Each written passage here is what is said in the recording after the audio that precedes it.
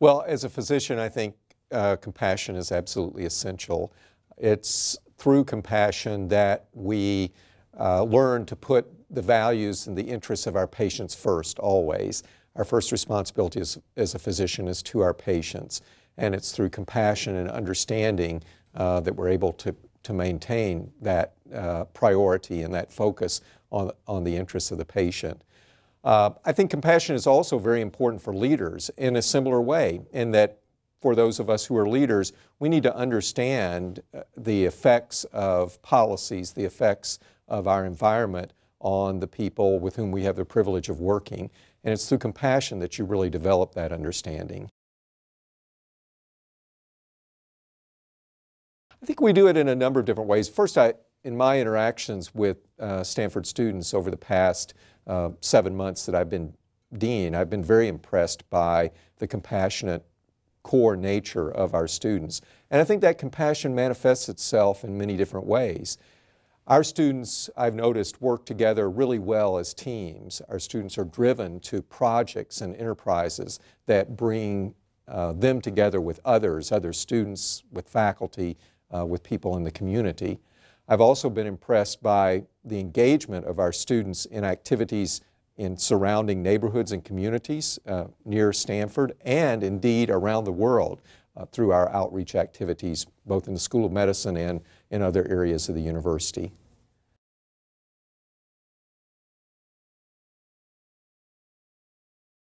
I think it begins on how we interact with each other every day. It's really important that we value the community that we're in, and that community is a community made up of students, made up of faculty, made up of the wonderful staff that we have working here. It's really a remarkably special place, and cherishing that and cherishing each other and showing that in the way we greet each other and the way we interact with each other is I think the first way that we build a compassionate workplace and environment. And then once we've done that internally, internal to Stanford, at how we treat and view each other, then to extend that out to the way we relate to the rest of the world, because we know that what we do here at Stanford has impact around the world. And by setting the example here and then using that example in the way we interact with others in our communities around the world, we do the very best job in establishing a compassionate workplace and a compassionate impact on our world. I think compassion is absolutely essential to the field of medicine, and as a physician, compassion begins with empathy.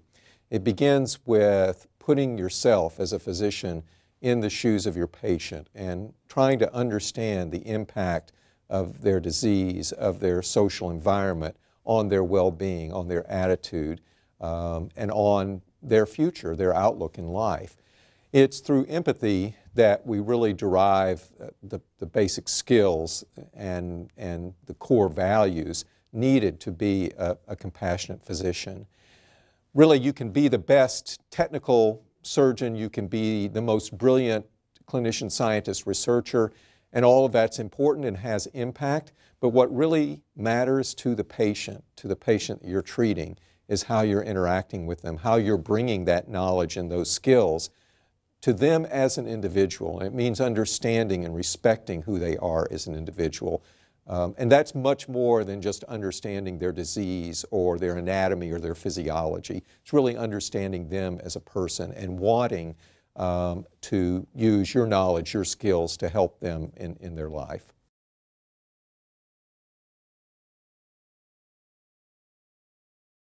Yeah, I don't know that it's any one thing. In terms of what effect my work has had and what effect I have had as a physician and as a surgeon on the lives of others, it really revolves around the syndrome that I described, which is an inner ear disorder caused by bone being missing over one of the balance canals in the inner ear. And I described that early in my faculty career and developed a surgical procedure to treat it. And that's had a very positive impact on the lives of now hundreds, thousands of patients. And that's been rewarding to me, being able to bring that to the patients I've treated over the years.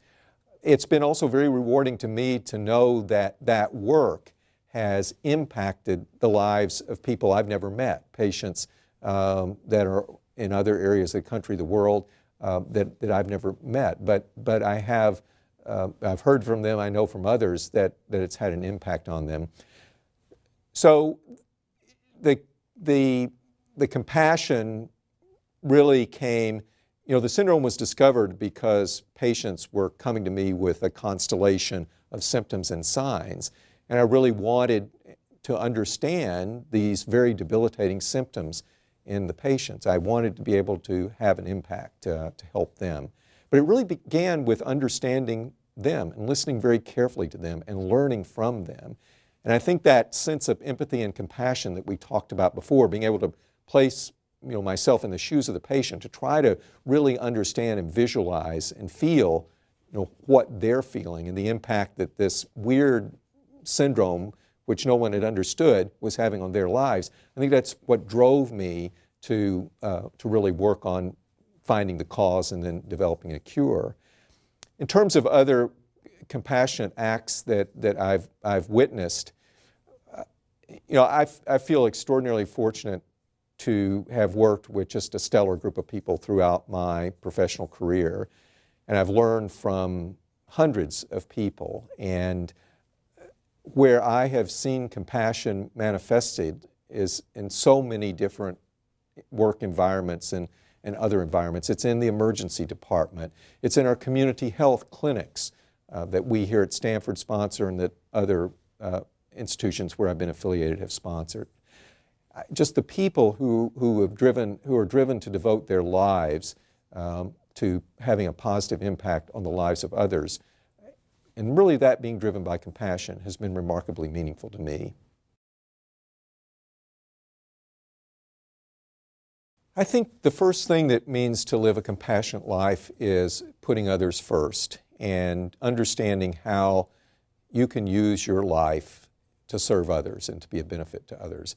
That doesn't mean ignoring your own interests or neglecting yourself, but it means keeping it in perspective. It means having a sense of place in the world, which isn't denying the importance of the individual, but realizing that we as individuals have so much more meaning in our personal lives as well as in the world in a larger sense when we are having a positive impact on others through the work we're doing, through whether that's the science we're doing, the writing we're doing, or the personal interaction that we're doing with others.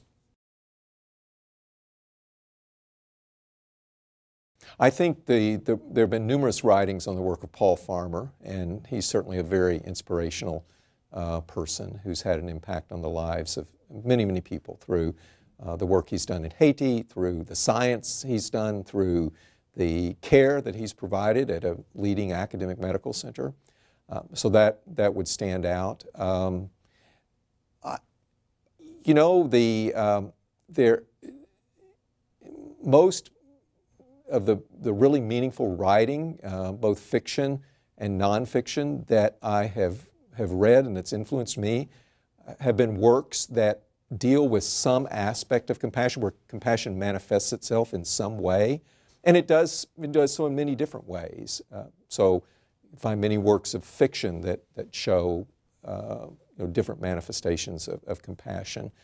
You find books in technology to talk about the way, I mean, for the past 25 years, technology has had an extraordinarily impactful role in enabling compassion because it enables us as humans to interact and to benefit the lives of others so much more impactfully than we could have done before we had the wealth of information that's at our fingertips today. So I think it's a variety of different sources. I can't point to just one single source.